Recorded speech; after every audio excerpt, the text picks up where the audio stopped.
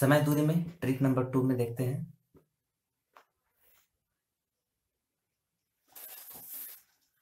Trick to में है कि यदि कोई व्यक्ति किसी निश्चित दूरी को यू चाल से चलकर t1 समय देर से पहुंचे, तो उसी दूरी को अगर वो v चाल से चलता है तो t2 समय क्या पहले पहुंच रहा है। ठीक है, तो इसमें हमें निश्चित दूरी निकालना है। आइए निकालते हैं। और वही जो निश्चित दूरी निकलेगा वही हमारा शॉर्टकट फॉर्मूला बनेगा। ठीक है दोस्तों, माना निश्चित दूरी क्या है x।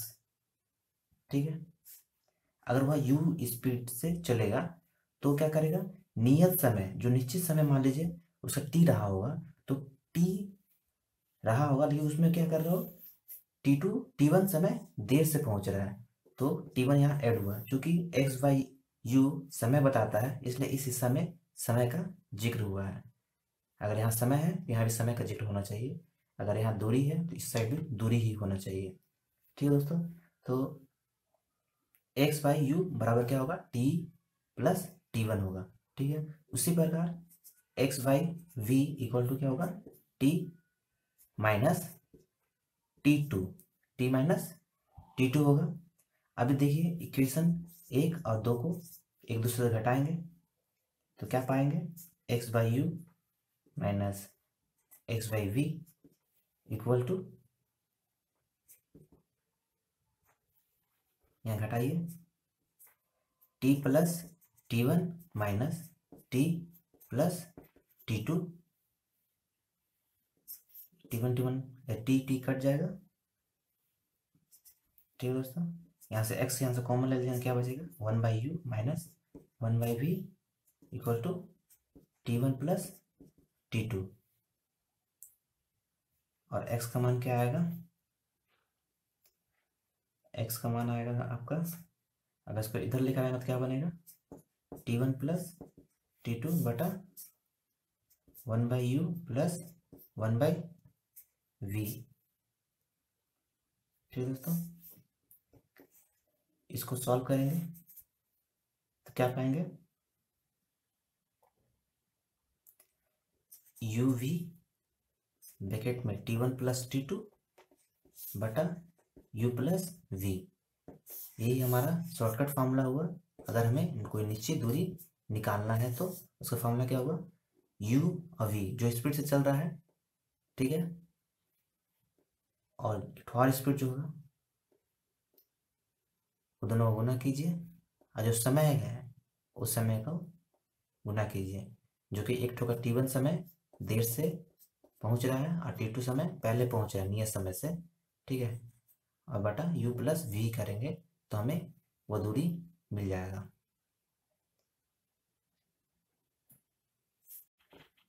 Trick number 3, trick number 3 में है कि यदि कोई निश्चित दूरी को u चाल से हम चल रहे हैं, ठीक है, और उसी निश्चित दूरी को अगर हम v चाल से चलते हैं तो दोनों समय का जो अंतर आएगा वो क्या है, t है, तो हमें दूरी निकालना है। ठीक है दोस्तों, तो हम लिख सकते हैं x बाई यू माइनस एक समय होगा, अगर किसी निश्चित दूरी को अगर हम x मानते हैं और जो गति हम यूज करेंगे यू चाल से चलेंगे तो x बाई यू कोई समय देगा हमें। ठीक है, तो वो समय कुछ भी हो सकता है, बटा x by we equal to T, यही टी दिया है समय का अंतर हमें।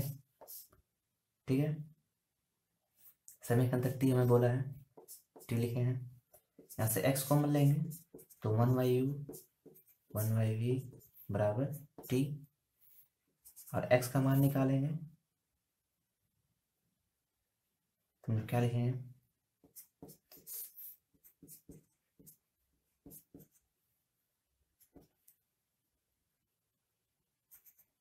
यू वी इंटू टी बटा v माइनस यू। ठीक है दोस्तों, यहाँ आप देख रहे हैं कि u और v, और यहाँ क्या हो गया, समय का अंतर बटा v माइनस यू मोड दे रहे हैं, क्योंकि जो भी दूरी आएगा वो कभी नेगेटिव नहीं होगा, इसलिए इसका जो भी डिफरेंस हमें मिलेगा, या ये बड़ा हो या ये छोटा हो। ठीक है दोस्तों, तो एक पॉजिटिव नंबर निकलेगा यहाँ से, क्योंकि जो दूरी होता है वो कभी भी नेगेटिव नहीं हो सकता, इसलिए हम मोड दे रहे हैं यहाँ पर। ठीक है दोस्तों, तो यही आपका फॉर्मूला हुआ किसी निश्चित दूरी को निकालने का। दूसरा फॉर्मूला, तीसरा फॉर्मूला, जहाँ पर u चाल से चले गया है, v चाल से भी चला गया है, फिर इन दोनों का जो समय लिया गया, समय का अंतर जो आ रहा है वो दिया हुआ है। ठीक है, और v माइनस यू करेंगे और उसका मोड लेकर करेंगे तो हमें वह दूरी मिल जाएगा। ठीक है दोस्तों, ट्रिक नंबर 4। ट्रिक नंबर 4 में क्या है कि एक व्यक्ति है, अपने वास्तविक चाल, जो भी इसका वास्तविक चल रहा होगा, उस चाल से ना चलकर क्या a बटा b चाल से चल रहा।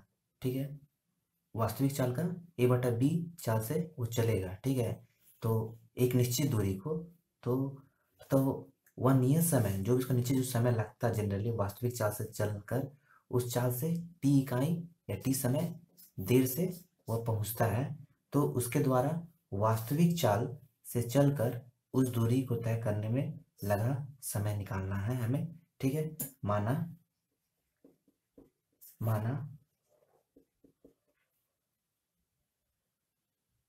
वास्तविक चाल बराबर v। ठीक है, तो नियत समय क्या हो, नियत समय बराबर मानते हैं कैपिटल T। ठीक है, तो दूरी क्या निकलेगा, v इंटू टी। ठीक है, वी टी ये एक दूरी है, बराबर जब वास्तविक चाल का a बटा v गति से चलेगा, तो क्या करेगा, नियत समय का t इकाई देर से पहुंचेगा, नहीं t समय ज़्यादा लेगा, स्मॉल t बराबर स्मॉल t ज़्यादा समय लेगा। ठीक है, ये भी एक दूरी है, ये भी एक दूरी है। ठीक है, ठीक है, कि वो दूरी तो सेम ही रहेगा। यहाँ वास्तविक चाल से हम लोग निकाले हैं दूरी, यहाँ पर क्या है, उस वास्तविक चाल का a बटा b है, कहीं स्पीड से हम लोग चलेंगे तब क्या t समय ज़्यादा लगेगा, स्मॉल t समय ज़्यादा लगेगा। निकालिए, चूँकि यहाँ v भी है, कैंसल, तो क्या लिखेंगे, बी टी बराबर A T plus A small T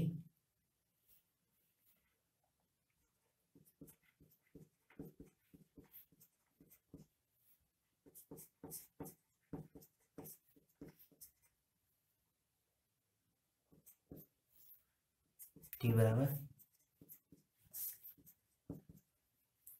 और लिखना तो क्या लिख सकते हैं इसको, अगर दोनों साइड ऊपर नीचे ए से डिवाइड करेंगे तो क्या होगा,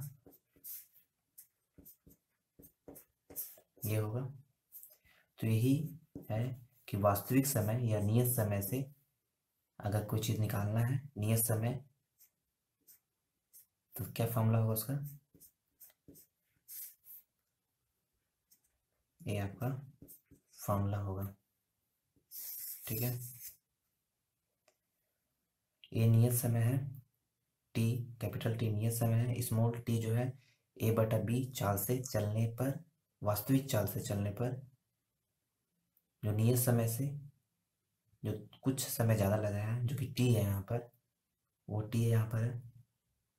ठीक है,